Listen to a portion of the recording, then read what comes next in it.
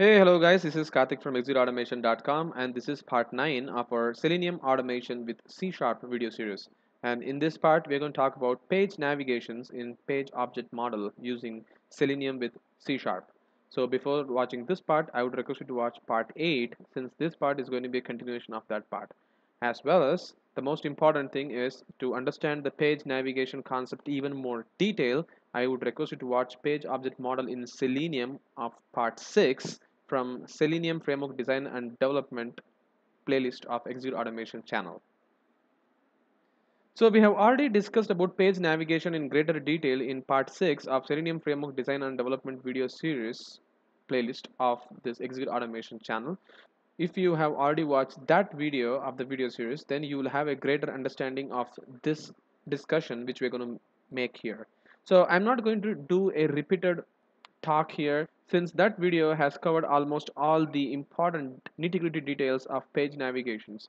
So here we're going to write page navigations directly in our Selenium C Sharp and we're going to work from there. So let's flip to Visual Studio. So this is the same project which we worked in part 8 of this video series. So here we have already created a class called EA page object where it deals with our website's EA page, this one, right? So we typed to perform an initial data entry and we also performed a click operation, but we didn't did much of the operation in last video of this video series. But today, what we're going to do is we're going to do two operations. So first we're going to do a login operation. So once I perform a login, it goes to the second page, which is nothing but the user form page, right? And we call it as EA page object model. So let's call this as EA page. So once our login operation is done, it lands to a EA page of our website, right? So we should explicitly tell in our code that once you perform a login operation, then return the page object of this EA page, right? So that is the real concept of page navigation in page object model. So if you specify the page which you're going to land in the code itself, then that way you can make sure that this operation will lead to that particular page. So that's what we're going to do in this video of this video series. So in order for that to be done, I'm going to write some code by creating a separate class file for our login page. So since login page is altogether a different page, right? So I need to write a separate class file for that. So I'm going to add a class and let's call this as login page object, right? So I need to add the objects for this particular class file. So I have already written some of the codes for this since it's just 3 objects. So I've just already written that, right, for saving some time.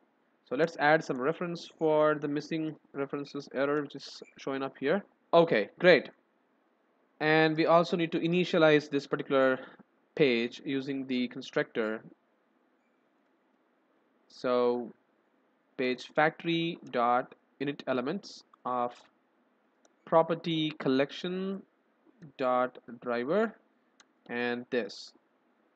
Great. So we have initialized the page right here. So if you have already seen part 8 of this video series, you will know what this property collection dot driver is and how this initialization is done, right? Great. I've saved this code. And the next thing is, let's go to the program.cs. So what we did is we just typed the initial and we clicked the button save operation in the EA page. So once you hit the login, you will get this EA page and you typed the initial and also clicked the save button.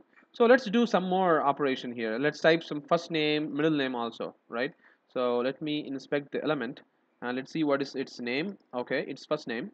So let me add some code in there as well. So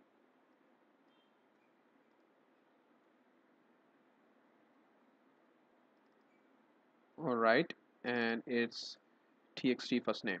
Great. And then what is the other value is middle name. Great. So I'm going to put the middle name there and it's txt middle name. Great. Let's save this. And That's fine for this guy.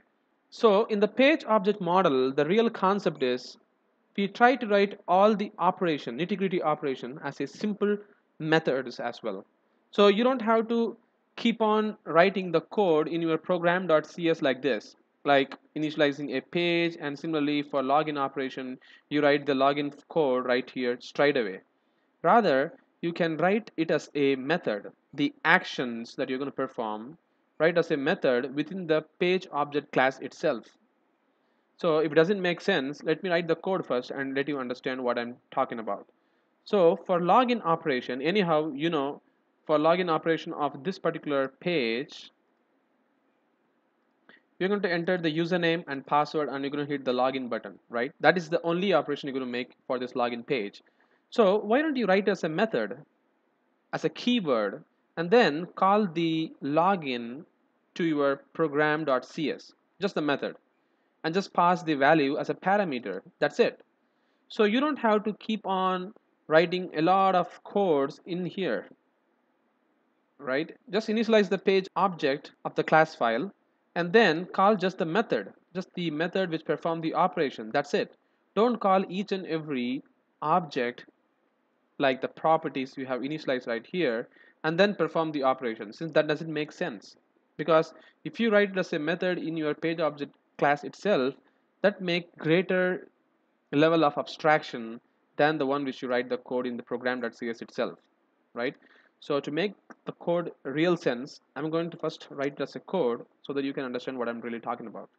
So public void, let's call this as login, and then I'm going to pass two stuff. So one is username and the another one is the password, right?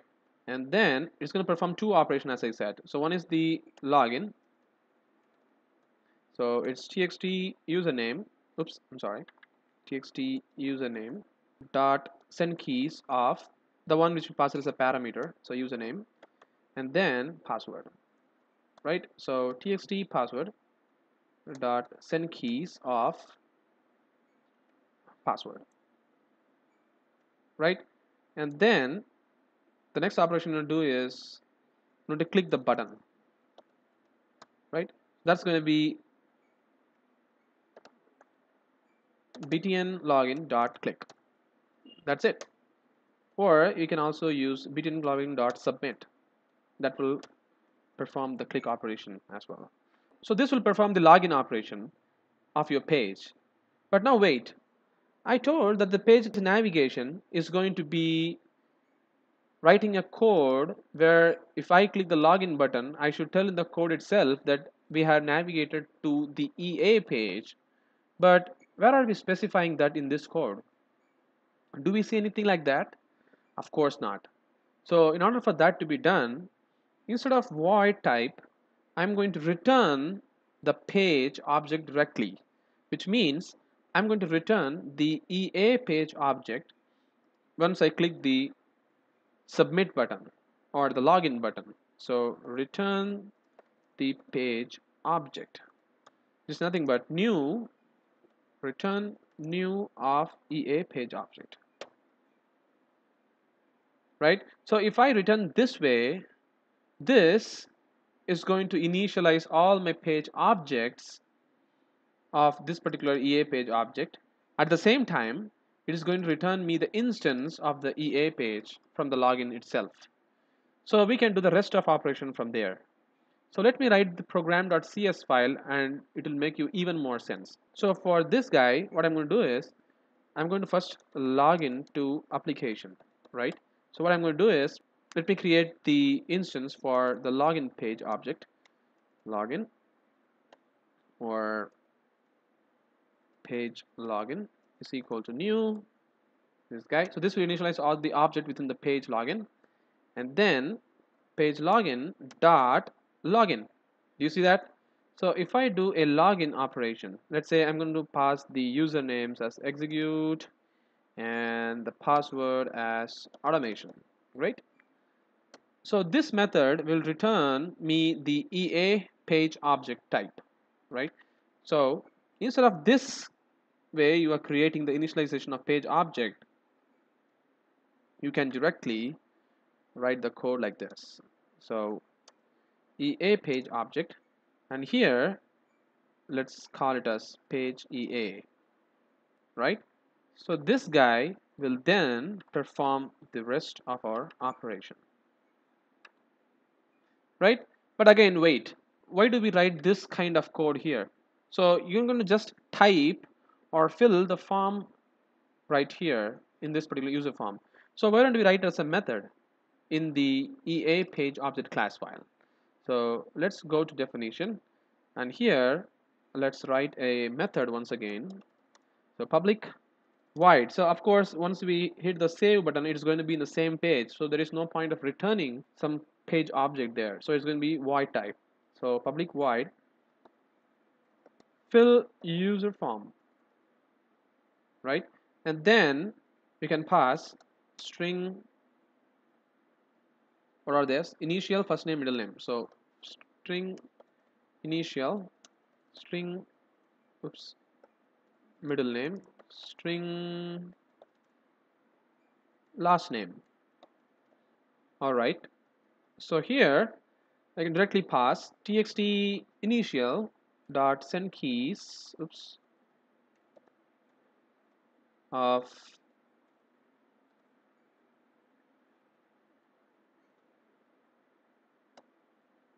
what happened, initial, and then txt first name dot send keys of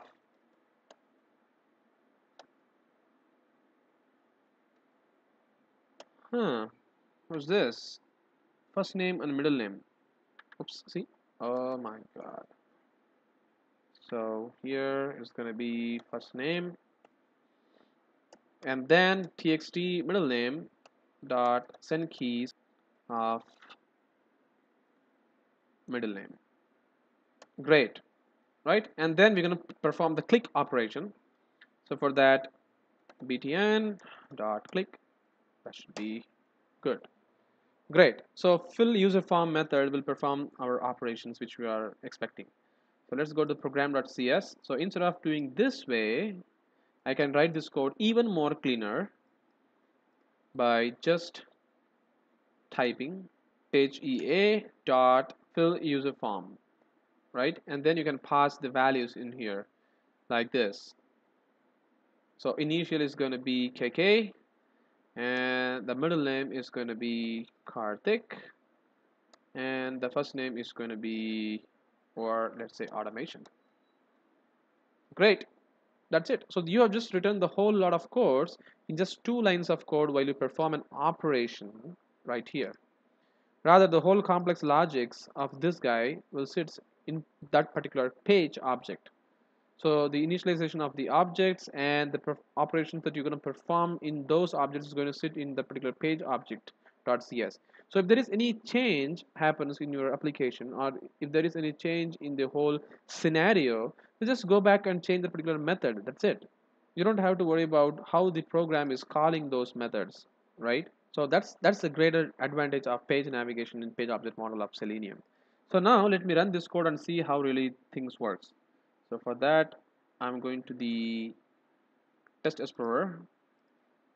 All right, and let's run and see the test whether it really works or not. All right, it opened the browser.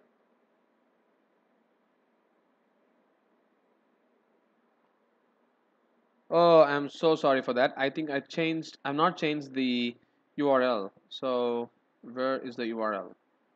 Let's go to the program.cs. I actually have to type the URL correctly. So this is the URL of the login page. So it's going to fail, right? So let's type the correct value here. All right, let's save this. And now let's run this test and see how things works.